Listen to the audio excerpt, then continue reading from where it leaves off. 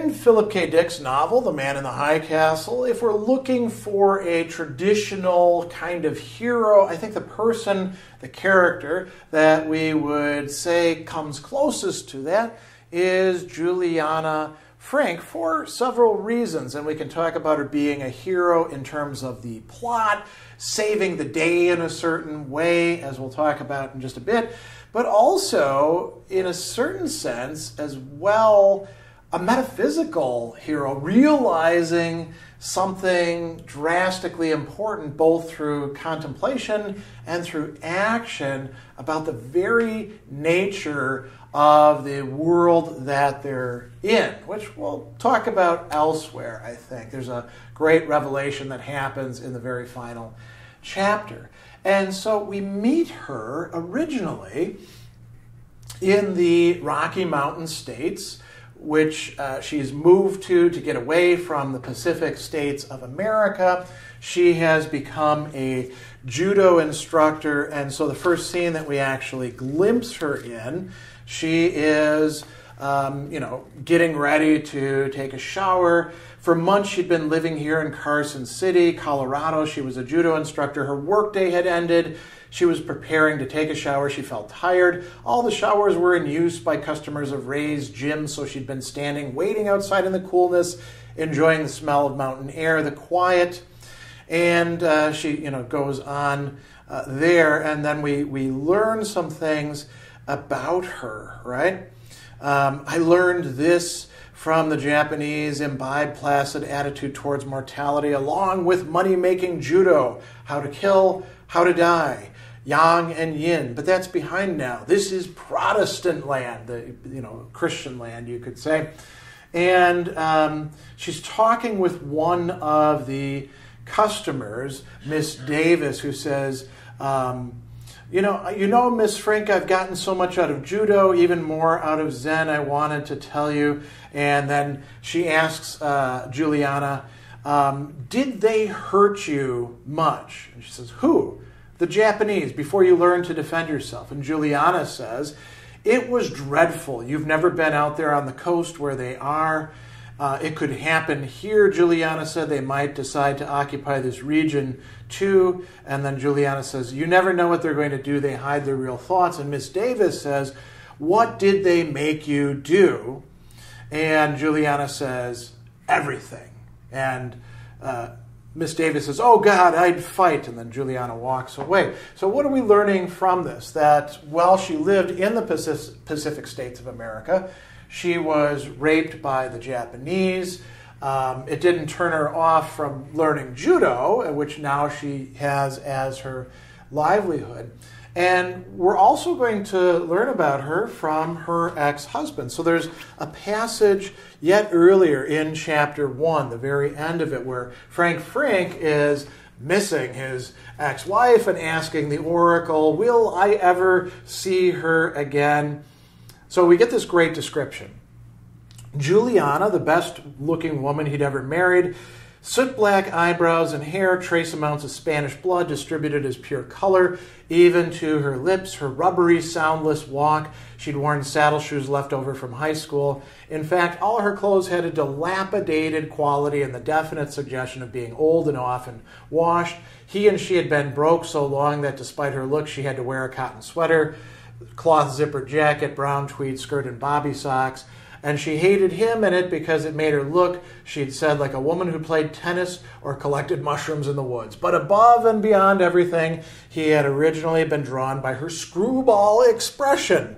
For no reason, Juliana greeted strangers with a portentous Nudnik Mona Lisa smile that hung them up between responses, whether to say hello or not. And she was so attractive that more often than not they did say hello, whereupon Juliana just glided by.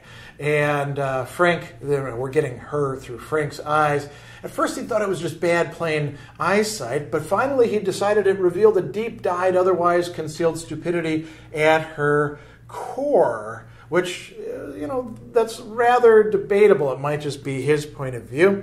And then a little bit later on in the work, we get some thoughts on Frank's part again when he's trying to sell the jewelry. and he thinks, oh man, if only we had Juliana here, then we could have her sell this. We could take pictures. She could go in and demonstrate it. And then there's some very interesting speculations. He thinks, I know she's living with some guy, sleeping with him, as if she was his wife. I know Juliana, she couldn't survive any other way. I know how she gets around nightfall when it gets cold and dark and everybody's home, sitting around the living room. She was never made for a solitary life. Maybe the guy's a real nice guy, some shy student she picked up. She'd be a good woman for some young guy who never had the courage to approach a woman before. She's not hard or cynical.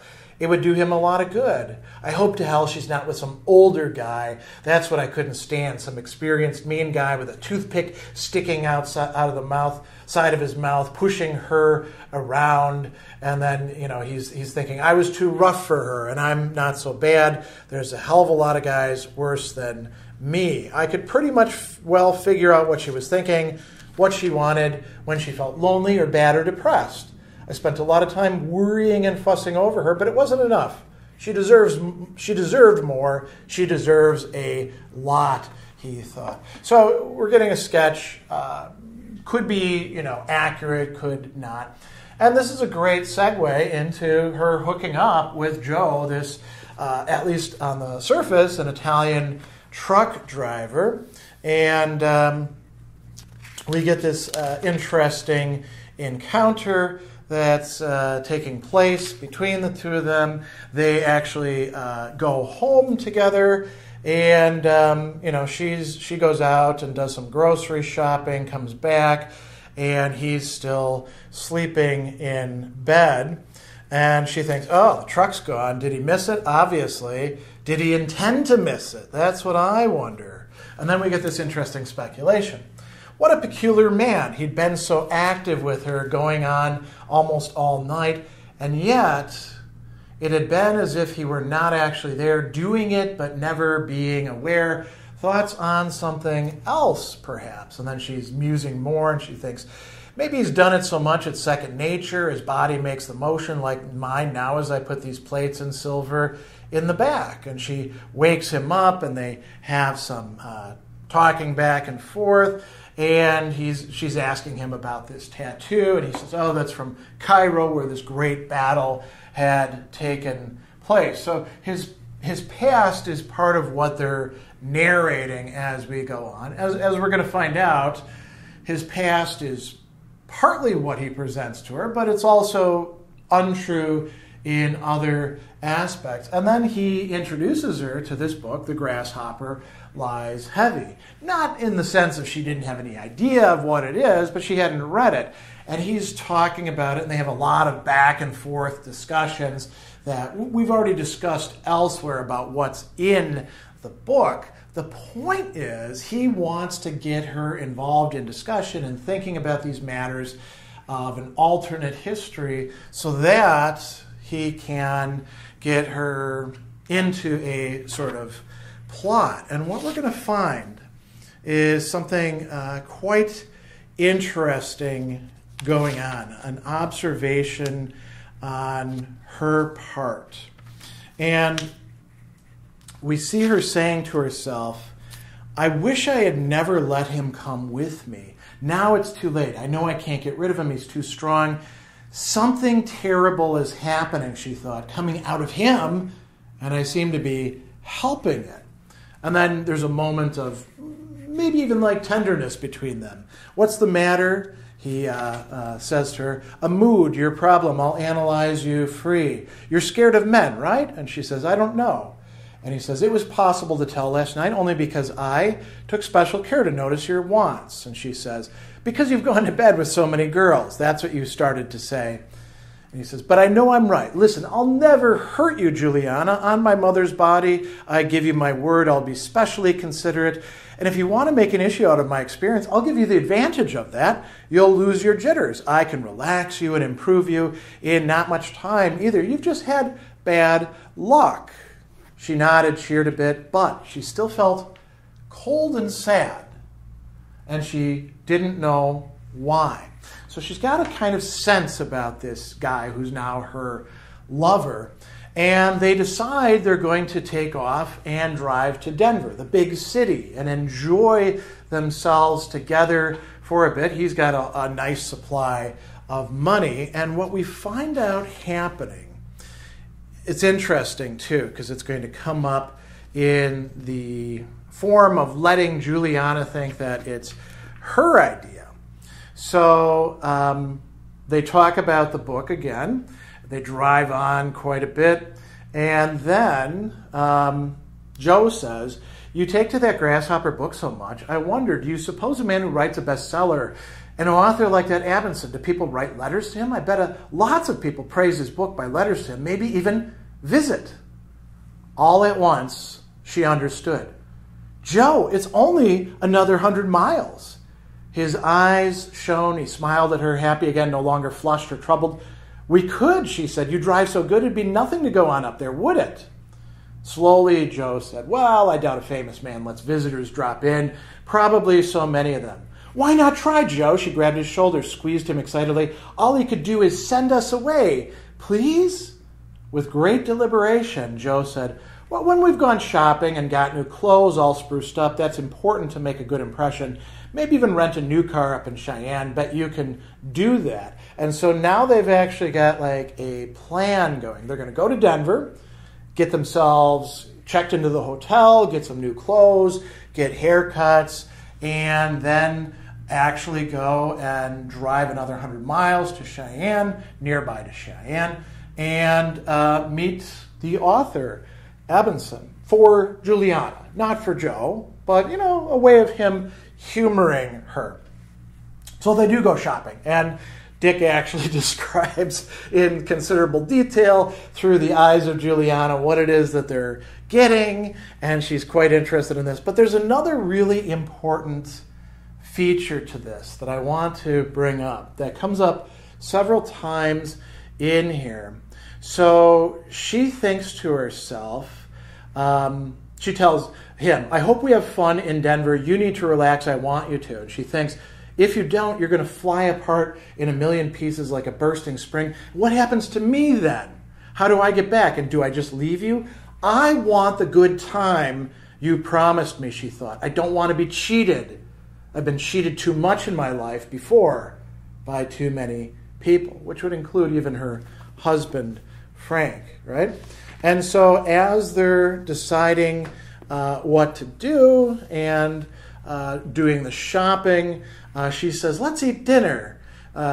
He says, "Let's eat dinner." And then she says, we need to get a little bit of new stuff, pajamas.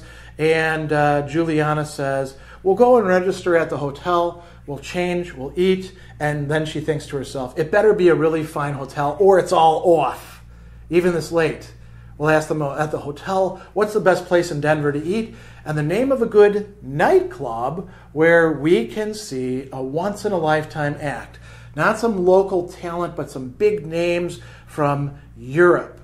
And she keeps looking at Joe, who has changed his hair. He's dyed it blonde. Or actually, perhaps it already was blonde. And she's thinking, with his hair short and blonde and his new clothes, he doesn't look like the same person. Do I like him better this way? It was hard to tell. So they check in, and then Joe decides for them that they're actually not going to stay in Denver. She says, are we going to stay 1 day or 2? Do you think we could stay 3? And he says, "We're going on tonight, going on to Cheyenne to meet up with Abendsen." At first she did not understand. When she did, she could not believe him. He says, "After we eat. So wear that blue dress that costs so much, the one you like, the really good one." And she says, "It's too late tonight." And she says, No. We'll be through dinner around 5:30, 6 at the latest. We can get up to Cheyenne in 2.5 hours. That's only 8:30, say 9 at the latest.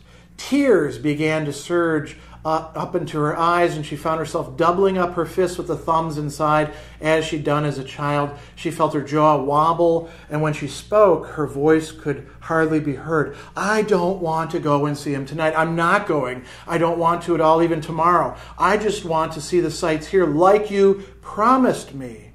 And as she spoke, the dread once more reappeared and settled on her chest, the peculiar blind panic that had scarcely gone away. Even in the brightest of moments with him, it rose to the top and commanded her. She felt it quivering in her face, shining out so that he could easily take note of it. And Joe actually tells her, put on the dress or I'll kill you. Closing her eyes, she began to giggle. My training, she thought it was true. After all, now we'll see. Can he kill me or can't I pinch a nerve in his back and cripple him for life? I know maybe you can throw me, Joe said, or maybe not. Not throw you, she said, maim you permanently. I actually can. I lived out on the West Coast. The Japs taught me up in Seattle. You go on to Cheyenne if you want to and leave me here. Don't try to force me. I'm scared of you and I'll try. I'll try to get you so bad if you come to me, right? And then there's this incident with the shirts. Joe has been presenting himself as, I'm just this, old, well, not really old, 35-year-old former Italian soldier who fought in these wars. And then a uniformed boy comes, valet service. Joe gathers up the new white shirts, carries them to the bellboy and says, can you get them out in half an hour? Just ironing the folds? Yes, I'm sure they can. And Juliana says, how did you know a new white shirt can't be worn until it's pressed? And he says, well, when I was younger, I used to dress up and go out a lot. And she starts to suspect everything. And she says, did you really have your hair cut and dyed? I think your hair always was blonde and you were wearing a hairpiece.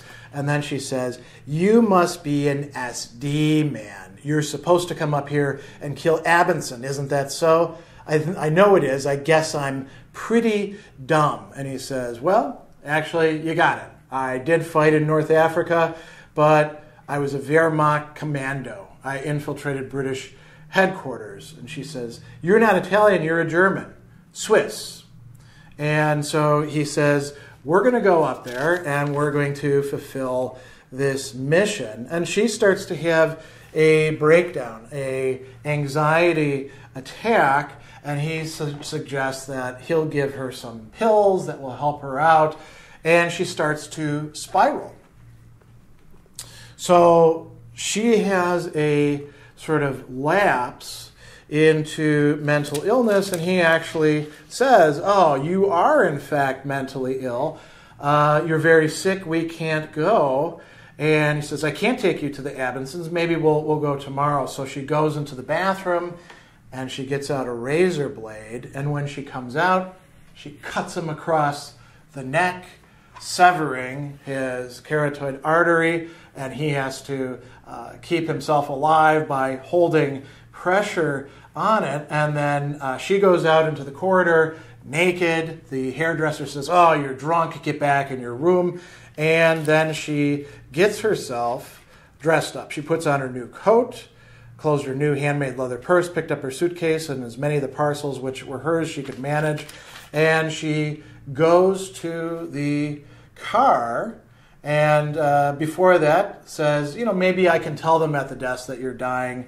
Don't look for me back at the apartment because I'm not going back there. I'm also taking your money. And what is she going to do? Well, she's going to go up and warn the Abensens that the commandos from the Nazi regime are actually out there looking for him. So she calls the Abensens and says, I've got to come up and see you. It's actually Mrs. Abendsen who gets the phone. She says, the Oracle has told me to come and see you.